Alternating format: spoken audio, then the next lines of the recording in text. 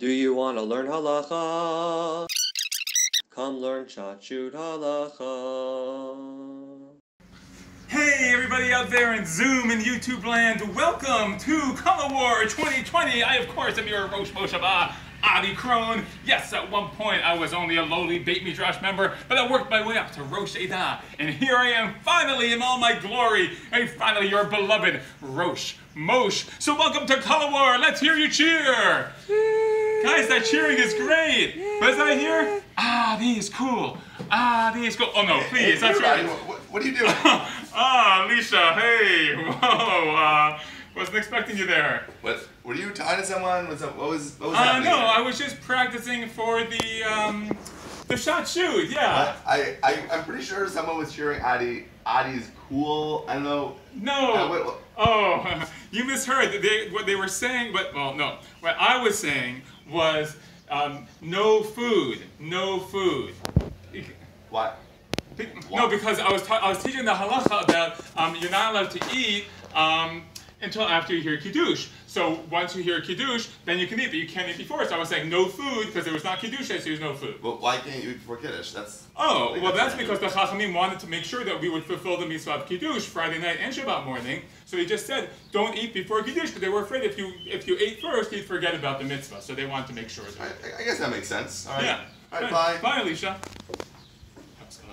Okay, keep cheering, guys. Adi is cool. Adi is cool. Hey, what's that Shalvet?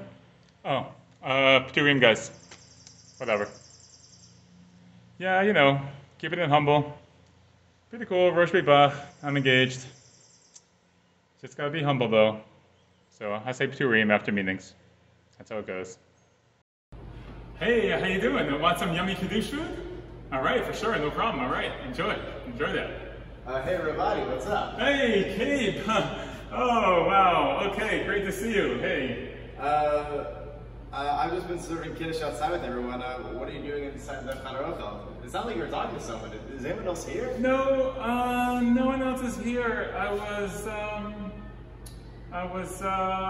preparing some shot shoot lines. Speaking of which, what are you planning on having for Kiddush? Gabe? I'm not usually very hungry. I'll probably just have an apple. No, Gabe. No, that's not good. You know, Kiddush, it has to be b'makom su'udah, meaning with a meal. And the minimum meal is a kazayit of bezonot, like cake or cookies. Okay. Or pretzels or noodles. You can't just have an apple. That's not going to be enough, Gabe. It's not going to be enough. Okay, no big deal. I'll grab a Basona. No worries. How does that guy stay so calm? I'll have to work on that. Just another day in the life of the director of Machane Stone. Just sitting here with my Motorola that connects me to the Sheriff's Department of Warren County. Oh, hello? Yes. Oh, you want to thank me for the Indoor World program? It's been amazing. Oh, you're welcome. It's been our Oh, no, you're too kind. You're too kind. No, really. I'm blushing. What are you doing? I was just, What? Why are you sitting in my chair? What? Were you talking to yourself?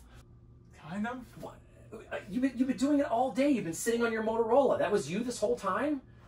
What do you do here anyway? What would you say you do here? I work on the shot shoot. Oh, okay. That's your big contribution? Yeah, I mean, I think it's important. I mean, sometimes I think it's not so important, so maybe that's why I pretended I have, like, other jobs that maybe are more important here. But I kind of do think it's, like, an important thing to do. Are you crying? Well, a little. Stop, don't cry. Stop crying. Wait, just get out of my chair. I got work to do. You want to help me with the shot shoot? Yeah, of course. Yeah, sorry, of course. I'm happy to help you with the shot. Okay, thanks. Okay, so you say, I'm going to take my food... Wait, right now? Yeah, just say it. Okay, fine. I'm going to take my food from the back of the mibach, but I'm only going to eat it in the indoor Beit Knesset. I'm going to take my food from the back of the mibach, but I'm only going to eat it in the indoor Beit Knesset. What? What are you doing, Yaakov? That's really dumb. Don't you know that there's a halacha called Kiddush b'makom su'udah, where the place where you make Kiddush is where you have to eat the food. You can't, like, leave and go to a different place. I'm really surprised you didn't know that, you dummy. What? Get out of here. What? You told me to say that. Yeah, I did. Well, thanks anyways. Yeah, I mean, Mr. Director.